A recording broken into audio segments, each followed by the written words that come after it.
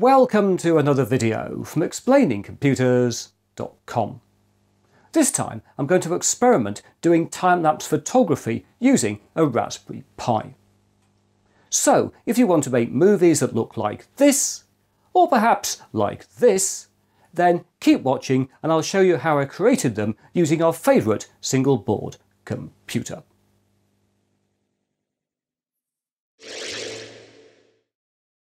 Right. Here we've got a 4GB Raspberry Pi 4 connected to a Raspberry Pi high quality camera, which we're going to use to shoot our first time-lapse. And if you want to know more about the different Raspberry Pi cameras, just look back to my recent video, Raspberry Pi Camera Group Test. Anyway, if we nip on over to the Raspberry Pi OS desktop, here we are. You can see that in Raspberry Pi configuration, I've got the camera interface enabled. That has to be the case if we want to use the camera. That's obviously quite important. And at the end of my table here, I've got a little scene set up with a glass in which we're going to be melting some ice to make the time-lapse you just saw in the introduction. Although at the moment, Mr. Scissors and a pen are there as focusing aids. And I've got everything nicely side-lit for dramatic effect. Back here on the desktop, if we open up a terminal, we can execute the command here, raspi still -T20,000, like that. And this will bring up a preview of the camera for 20 seconds or 20,000 milliseconds. Bring in my hand. Oh, it's exciting, isn't it? All the excitement going on there with the side lighting. And I think 20 seconds was a bit long for a preview, so we've seen it by now. But of course, for focusing and things, you need to have time to check out the preview. And to shoot our final movie, I've written a piece of Python code here in Genie. And what this does is to first of all import libraries for both the camera and time. And then it sets up two variables. One is interval, which is number of seconds between every frame taken in our final time-lapse movie, currently set to 1, and then frame, which is the number of the first frame in our time-lapse movie, which will increment as we take more frames. And then we set up the camera. We initially set it up there, setting up camera is Pi camera. We set the resolution to be the maximum resolution here of the high quality camera.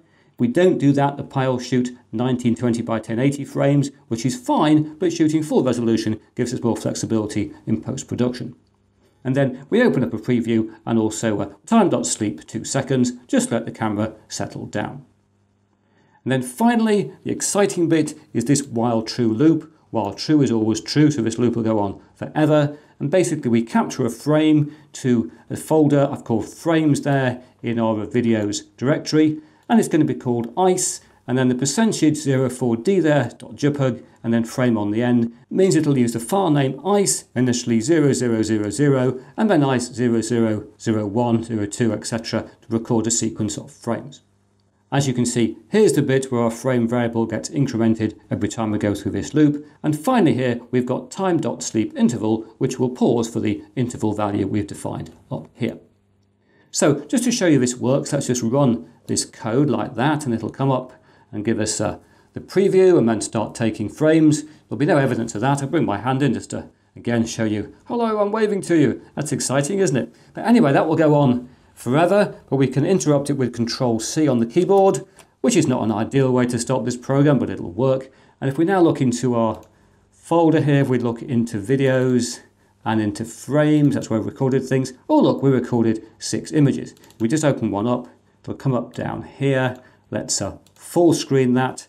And also if we press Shift G to go 100%, we can drag it around. You can see this is pretty well focused. Everything's nicely set up. Always worth making sure for a time-lapse things are nicely in focus and everything's set up correctly. And what we'll be doing finally here is taking a crop from the middle of this frame, I think, rather than the whole lot. We'll be taking an image roughly that size, I think, from this final frame. Anyway, that's all there. So we'll close this lot down and go back to our code, where I'm going to set the interval to be 15 seconds and we'll save that. And this means that the Pi will capture 240 frames an hour, which at the 25 frames a second frame rate I work with here in the UK will be 9.6 seconds of video recorded for each hour that passes in the real world, which is a 375 times speed increase. If you're working at 30 frames a second, shooting one frame every 15 seconds will deliver 8 seconds of video per hour of recording, representing a 450 times speed increase. Or, if you wanted to obtain the 375 times speed factor I'll be recording here in this video, you would need to set the interval here to 12.5 rather than 15 seconds. Getting the frame interval right is critical for taking good time-lapse movies, and given that I think the ice will take somewhere between about half an hour and an hour to fully melt, one frame every 15 seconds to me feels about right. But we shall see. Anyway, I'm now going to load the glass with ice, and so you can take a look at that. I will bring up the preview like that. There we are. We'll get rid of Mr. Scissors and the pen, drop in our ice cubes.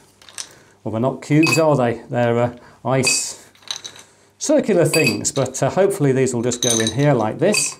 Great chinking noises. There we are. And with that all set up, I'm just going to, I think, tweak my exposure down a little bit. That looks a bit better, doesn't it? Let's just do a preview again to check it's going to look okay. I think that is about right, maybe slightly less. Always under rather than overexposed. That looks good to me. And with that set up, we get over here, get rid of the preview.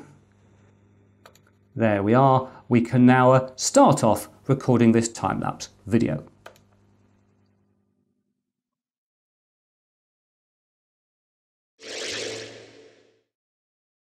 Greetings! Here I am back again, and the glass of ice has finally melted into a glass of water, which to my great surprise took about 2 hours and 35 minutes, which means here in the frames folder on the Pi we've recorded 621 frames.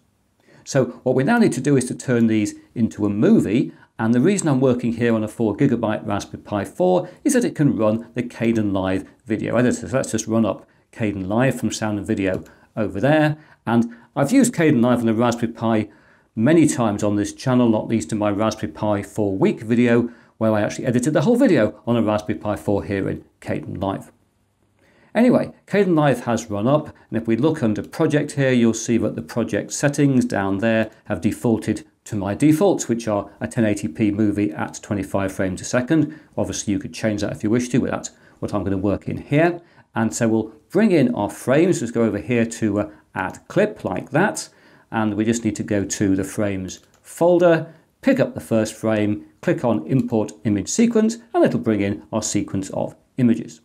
And if we drag it down to the timeline over here like that, there we are, just push it to the end, and we'll give ourselves a bit more space on the screen here like that, and probably just zoom in a bit as well to make it look a bit neater. And we can see the clip here on the screen. What we can't see very easily though is that this is a 3:4 image which is sitting at a 16:9 field, and therefore we need to zoom in a bit to get rid of the edges. And so to help us do that, I'm initially just going to add an effect which is going to be under color correction, and it's going to be brightness keyframeable because it's a much better brightness control than non-keyframeable. And all I'm going to do, you'll see what I'm doing in a second, if I do that, we can now see the edges of a clip quite easily because they're clearly a different color. So I'm now going to add into this under effect and crop and transform. We're going to add in position and zoom like that.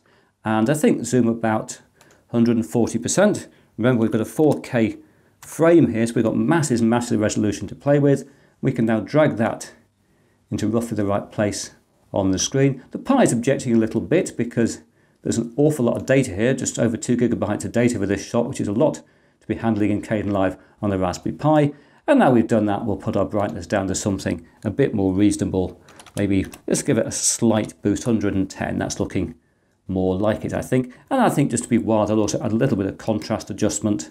So going into effects and color and contrast, which for some bizarre reason here has a strange way. Its default is 250 rather than 100. We'll make it about, say, 280. Adds a slight boost to the image, and I think that's okay. So we'll now go to render, like that. We'll pick MP4 and we'll save it into videos, not documents. Pi, I think we'll definitely want it in videos. Seems more logical than documents. Let's pick up videos and we'll call it, I don't know, ice time lapse, like that, and save. And now we're ready to render out the video, which will take the Pi a little bit of time. It's got a lot of data to crunch, so we'll transition forward in time. And there we are, it's finished. So let's just come out of Kdenlive and we'll save the file in the process. And there we are, we can now just go back to videos, and hopefully we have got our ice time lapse over here. And so we'll play the file, very exciting. And there it is. I love the way the ice rotates as it goes round. It really is amazing. And there's a slight discontinuities that come up because obviously things just suddenly fall over and things when like that when the ice is melting. But I find that's fascinating to watch. But because we recorded a lot of frames, it's a bit slower than I anticipated. But I've also taken the files onto a PC and done another render of it. I'll just plug in a USB drive. I can show you that. Hopefully it'll pick it up. There we are. And this is running at twice the speed. And I've also added a zoom out because we've got loads of resolution to play with. And I've even put in a few sound effects. So let's finish off this segment by playing this final version of the ice time-lapse.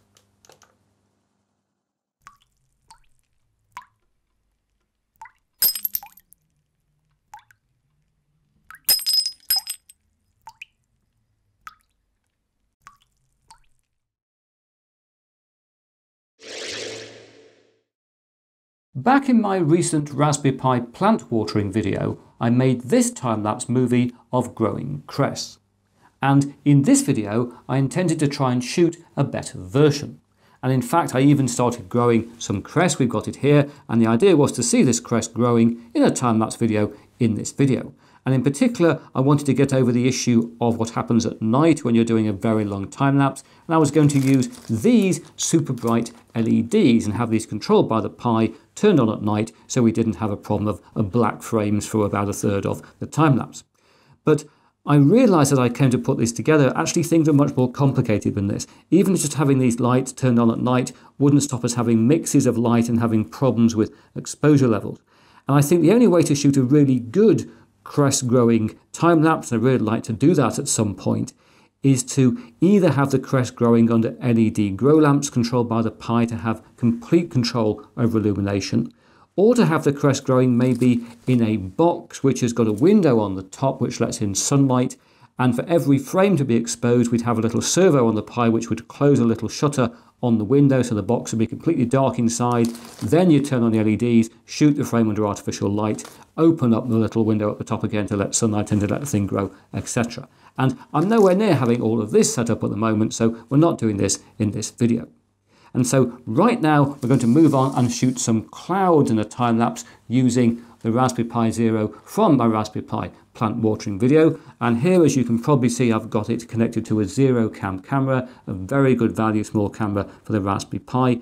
And I've got this set up so that it will auto boot. It's going to run from this Belkin power bank, so it can be completely independent. We can take it outside, it'll auto boot, run some code, which will take a frame every 2 seconds.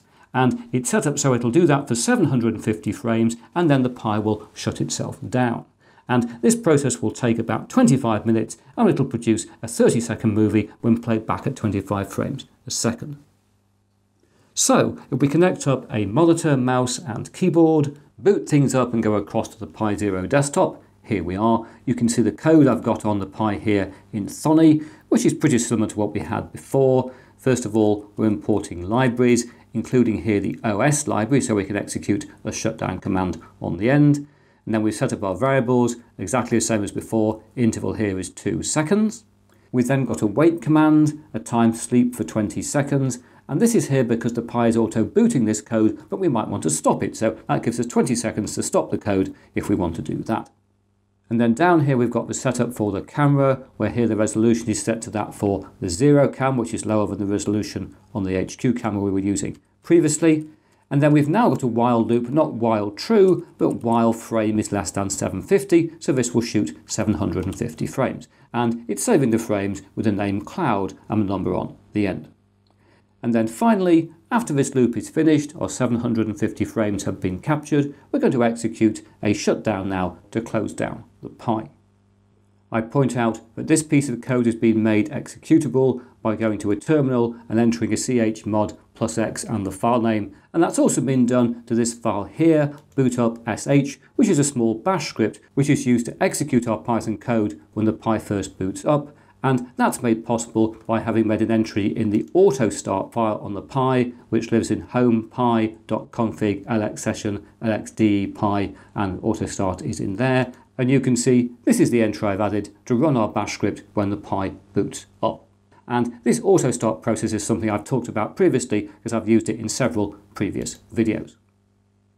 Anyway, with everything there all set up, we can now grab the Pi and put it on a tripod outside, pointed randomly at the sky. Here we are.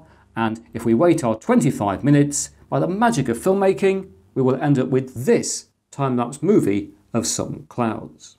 And the zero cam impresses me here. It's a pretty good result. Its auto exposure has kept things pretty consistent with a bit of flicker, not too much. We've even got some sunshine there, look, and some blue sky. The first and apparently last we're going to get all week. And if you're wondering about the occasional black dots, they are the appearance of birds.